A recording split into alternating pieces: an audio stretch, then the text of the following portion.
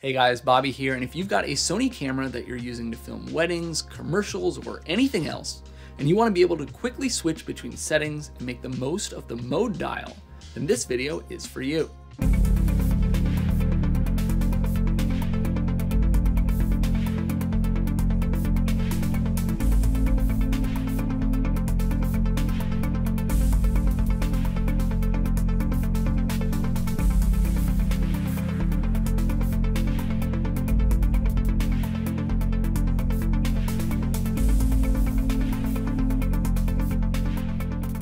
That's right, it's another Sony Cinema Quick Tips video for you, and this one we are focusing on the mode dial.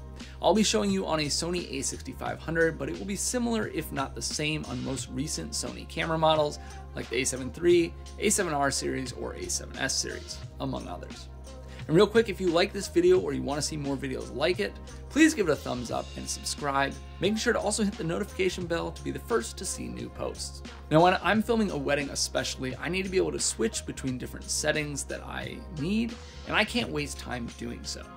Lucky for us, the mode dial helps with exactly this by letting us easily build custom camera profiles that we can quickly switch in and out of. The three modes that I make use of for my wedding filmmaking needs are the Movie Mode, Custom 1, and Custom 2. And while you can set them to anything, I use them to easily switch between a variety of frame rates and resolutions. I have my Movie Mode set to 1080p, 24 frames per second, 1/50th shutter, and 160 ISO, and this is for most of my filming and anything with audio that I might need to sync up. Custom 1 is set to 4K at 30 frames per second, 1/60th shutter, and 160 ISO.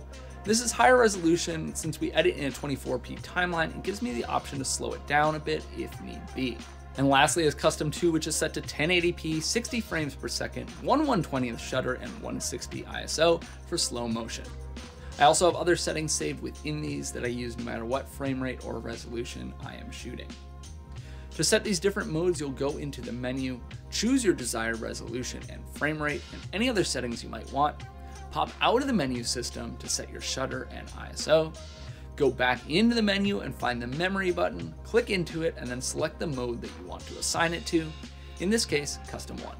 Also, an important note is that Custom 1 and 2 will always revert back to these settings when you switch to another mode and come back, even if you've already made changes while filming. But Movie Mode will not revert back to these settings as it technically isn't a custom profile. So think about your top 3 groups of settings, spread them out across these 3 different custom mode setups, and save yourself some time and stress when switching between different shooting settings. Also, if you want to dive more into the available settings for Sony cameras, check out my video on the best Sony custom button settings, which I will link here. So that's it, guys, another Sony Cinema Quick Tips video, this time focusing on the mode dial. If you have any questions about any of this, feel free to leave them in the comments below. And as always, I'd love to have you subscribe for more videos like this in the future.